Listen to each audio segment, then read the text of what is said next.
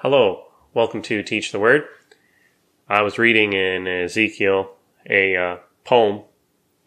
It's a lamentation poem about the destruction of Tyre. So Ezekiel 27 verses, let's start in verse 8. Inhabitants of Sidon and Arvad were your oarsmen. Your wise men, O Tyre, were in you.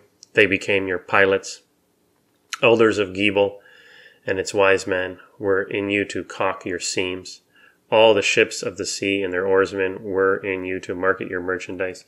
So, obviously I'm just reading a snippet in the middle of a poem. It's about how they were so wonderful and high and lofty, and then they were brought very low and destroyed, right? But the thing I want to hone in on is it gives us a glimpse, I believe, of the role of elders and sages in that society, right? These are cities, these are Phoenician city-states. Sidon, Arvad, Tyre. Gebal is better known as Byblos, but in Hebrew it's Gebal.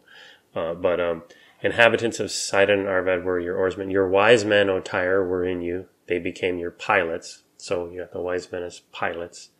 And then the elders of Gebal and its wise men, so elders and wise men, were in you to caulk your seams. All the ships of the sea and their oarsmen were in you.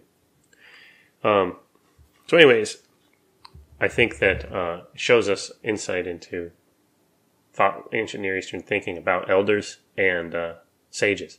They were pilots, so they were to guide. They were guiding the trajectory of events, where we were going, how we were doing things.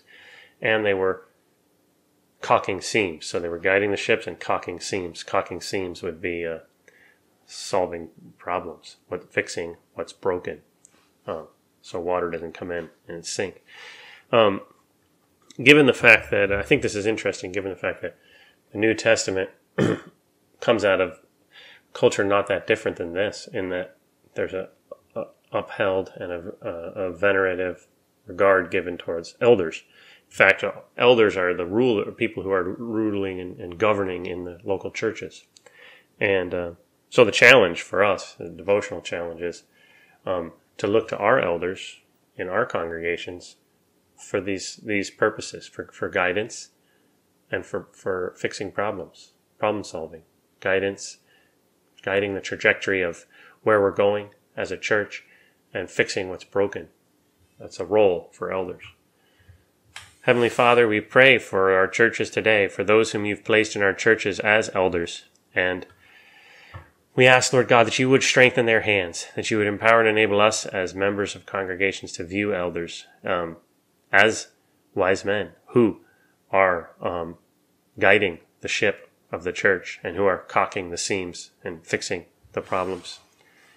Help us to submit to elders like the word calls for, Father God. In Jesus' name we pray. Amen. Thank you.